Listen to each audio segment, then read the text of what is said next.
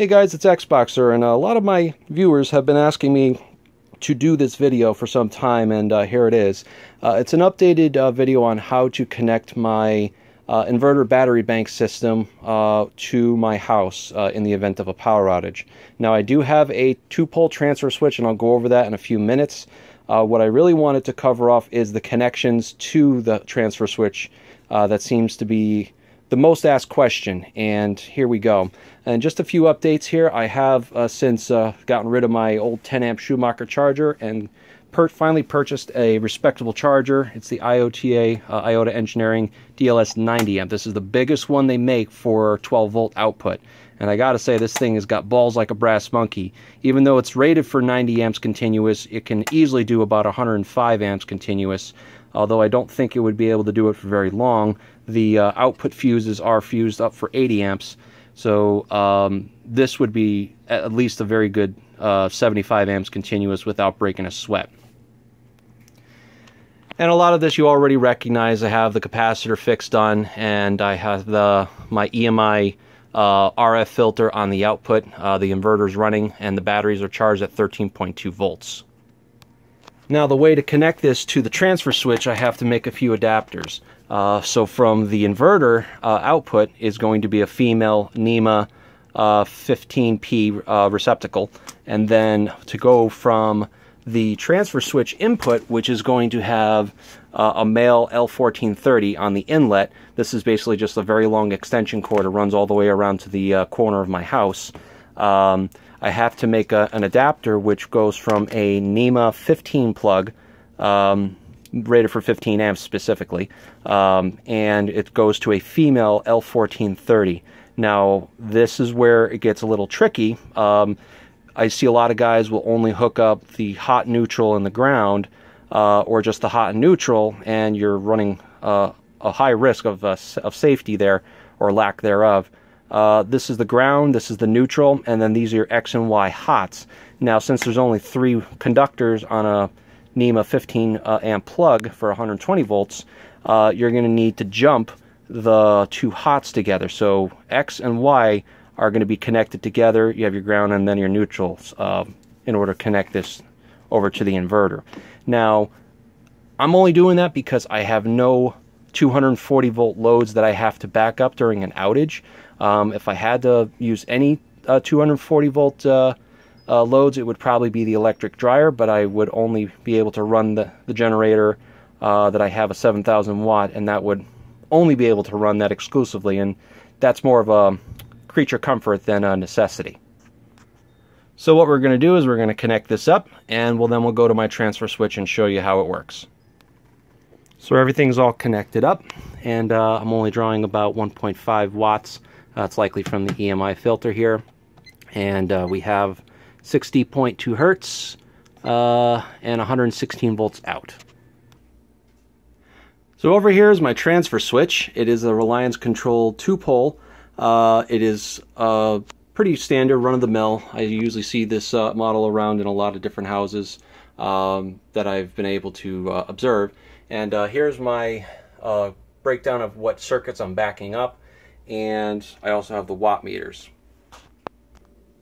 Now, pardon the mess from the man cave down here, but I turned on some lights to kind of describe and show you how when I switch over from utility power over to the inverter, give you an idea of what happens.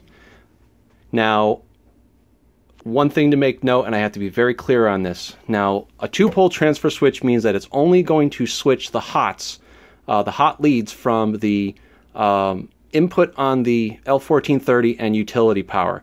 The neutral and the ground are solidly connected to what's in the main panel.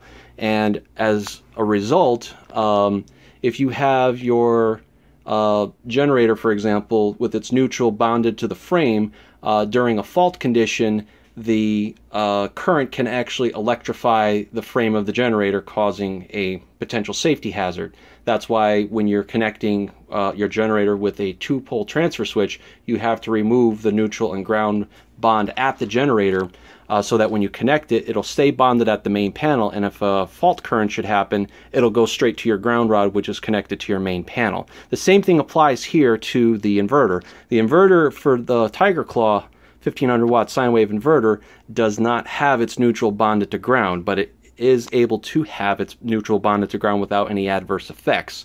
So without further ado, like, got to figure out which one of these runs the lights down here. So let's turn off one. I don't think there's going to be a lot moving here. And then we're going to run to this one, I think. Oh, stuff just went off.